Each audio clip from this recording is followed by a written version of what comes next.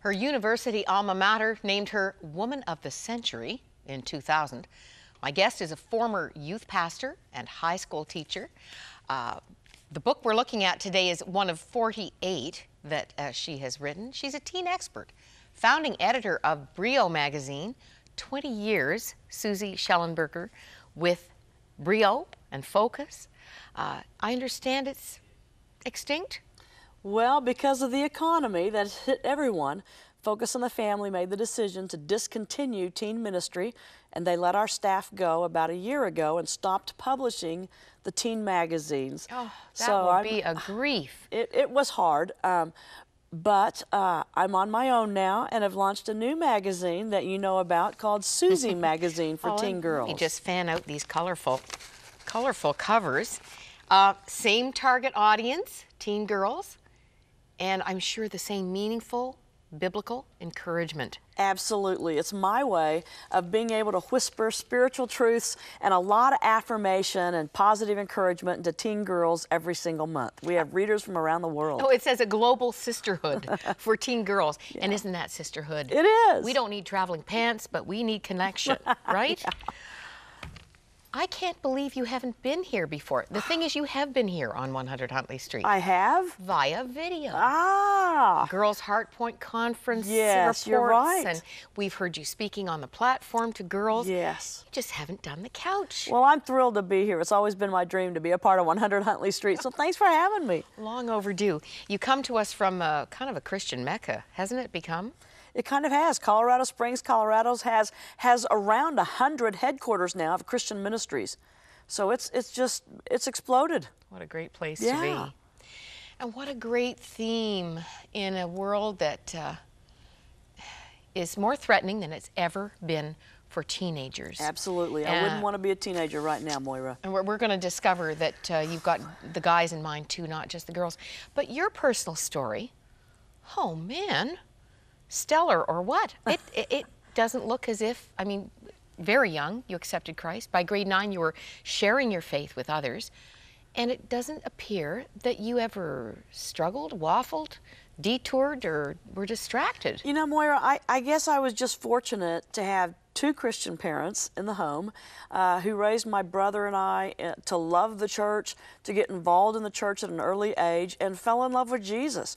You know, I had a dad who would take Sunday afternoon naps, but before he took a nap, before he dozed off, he'd grab the Bible story book and read to me every Sunday afternoon, and those Bible characters became my heroes. They just came to life for me and for my brother, and had parents who were praying and who would turn off the television and say, let's just gather around and have our own little family altar. And so I was privileged to be able to be brought up in that kind of spiritual atmosphere, and I have a spiritual heritage.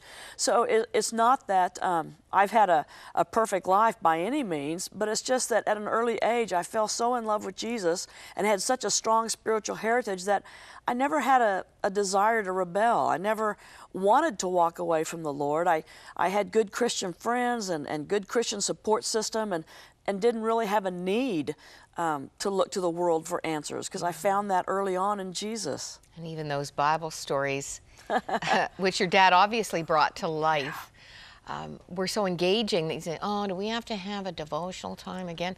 It was interesting to you. It was. And you believed that God could make you one of those heroes, too. I did. They came to life for me. And I had a mom and dad who were always instilling confidence, saying, you know, you could do that. Well, you could do this. You could do that. And so I grew up believing, I guess I really could. Not in my own strength, but with God's power, of course, within me. And so God has had his hand on my life and has kind of guided me in the way that he wants me to go, and I'm grateful for that. I don't take it for granted. Was there a specific call or something that made teens the focus that you would choose? I don't know if there was a specific call, but I do remember back when I was in high school having a burden on my heart for my other teen friends in high school and also in junior high. And so the teen thing just really took root in my heart. And then as I got into college, became a volunteer youth worker for the youth group at my home church and began to work with those teens, then became a full-time youth pastor after college, and then after that taught public school for 4 years, and then after that, of course, launched the magazine for Focus on the Family, and then now on my own magazine. So I've always kind of had a hand in the teen world, but I'm doing a lot now with women's ministries and speaking at a lot of women's events, probably just as much as I am teens, but I'm always going to have my hand in that teen world. Raising a spiritually strong daughter. You know, my daughter, your Brio fan, is in her first year of university. Wow. And reporting that in every class, every subject already, there's a moral challenge. I believe it. Her worldview is being shaken. Yeah. Not shattered, yeah. but challenged. Yeah. And this starts early. It really does, and really the ideal is, as parents, if we can start instilling within our kids when they're toddlers what those values and standards and the high sense of morality is and a relationship with Jesus Christ, then by the time they go off to university, you know, we don't have to question, have I poured in enough? Did I lay a solid enough foundation? By that time, we'll know.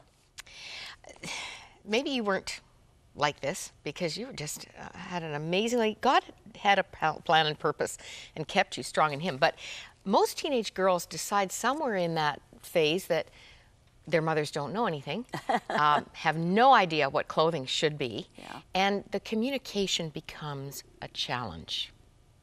You talk about that. Well, and you've just hit the nail on the head, because some of those really are some of the toughest issues that moms and daughters will struggle with during their teen years. Communication problems.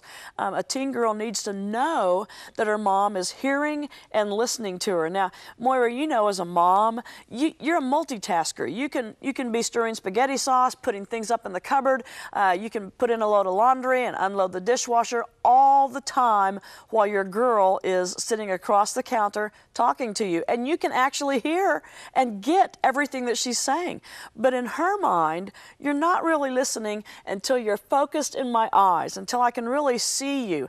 And so teen girls need to know, mom isn't just hearing as she's doing all these other things, but she's glued into me, she's listening to me. So communication is a big struggle between moms and daughters. And then you hit the nail on the head with another issue, and that's the whole issue of clothing.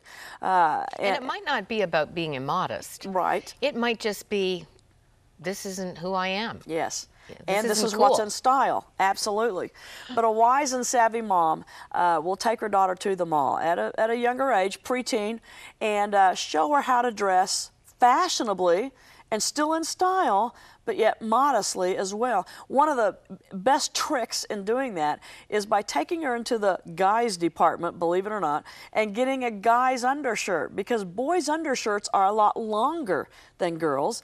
And that way, if your daughter does want to wear a shirt that's too low or maybe a little bit too short or it's coming a little too high up, you can teach her how to layer her clothing so that nothing is showing and nothing's inappropriate. But a wise mom will learn that layering trick early on so her daughter can dress hip but yet still modest. Another thing that a mom can do is when her daughter wants to try something on in the dressing room, say, you know, there are a few little modesty tests that we're going to run through with this piece of clothing. So let's just say, for instance, you're with your daughter and she tries on a shirt and you're both in the dressing room, and you say, okay, now let's just pretend you're in youth group and you're praising the Lord and singing your favorite songs. You know, raise your hands and just really get into it. And if she does and the shirt comes up and you can see in her back area, you see your belly, you say, sorry, that didn't pass the modesty test.